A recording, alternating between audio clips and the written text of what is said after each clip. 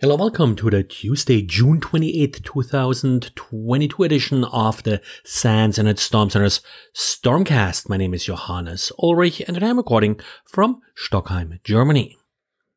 Today, I took a little bit of closer look at an emerging standard. It's actually an IETF draft officially at this point.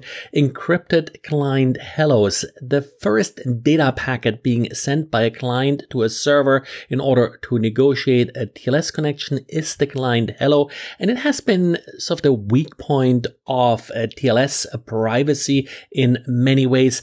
First of all, the server name is usually passed along in the clear. Now, there was an earlier standard that just encrypted the server name indication field, which is the server name. That standard hasn't really taken off and actually sort of has been deprecated in favor of encrypting the entire or most of the client hello, which also avoids some fingerprinting issues. Now, one question I was wondering is anybody actually using it? There are a couple browsers that at least have the option to implement it. And what I noticed is the DNS record that goes with this feature.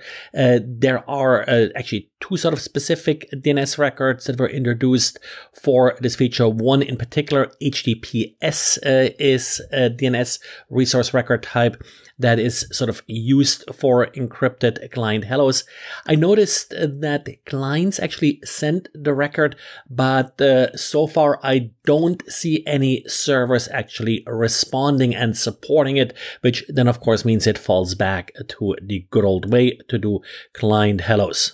Now, these emerging standards, of course, will affect the efficacy of your network monitoring solutions. And that's why you definitely should keep an eye on whether or not these standards are being used in the network and whether or not you may be missing some data if you no longer can, for example, pull host names out of these client hellos. And of course, as usual, more details in the post. And Jenkins released an update fixing a number of different vulnerabilities, many of them cross-site scripting, some CSRF vulnerabilities, but also, for example, few plugins that do store credentials like passwords in the clear.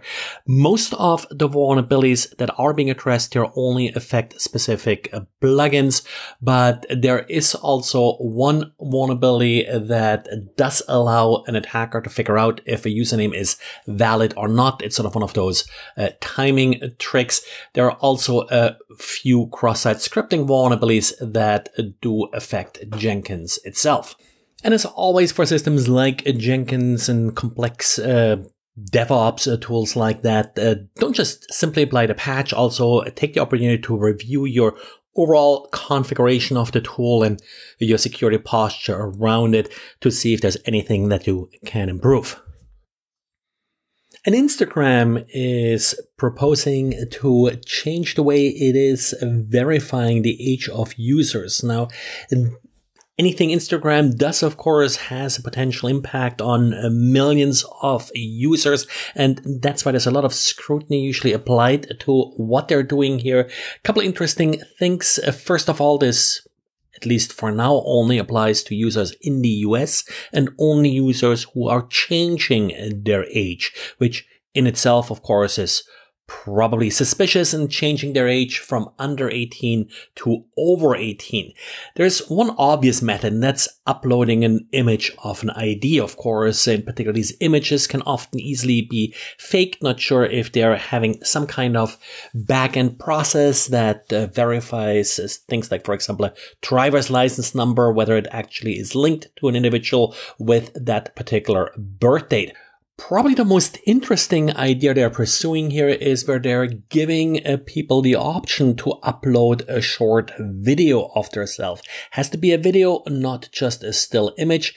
And then that video is created by an artificial intelligence algorithm that supposedly is pretty good in telling if someone is younger or older than 18, which is the age they're looking for here.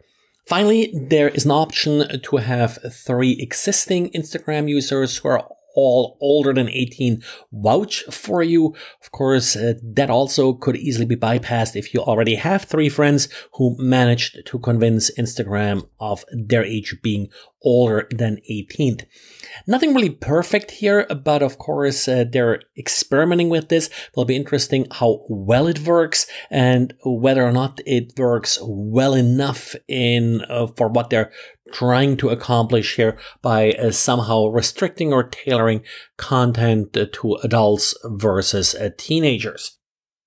And we have updates from CodeSys. Now, CodeSys is a software suite that is actually used to develop softwares for programmable logic controllers, so for industrial control systems. And if you have problems in a development environment like this, then of course, software developed in this environment may have issues. The problems range from unprotected credentials to not having credentials at all to buffer overflows. A number of different vulnerabilities are being addressed here. Certainly something where you don't just want to look just at CodeSys itself and update it, but also at software developed using this tool. And well, that's it for today. Thanks again for listening and talk to you again tomorrow.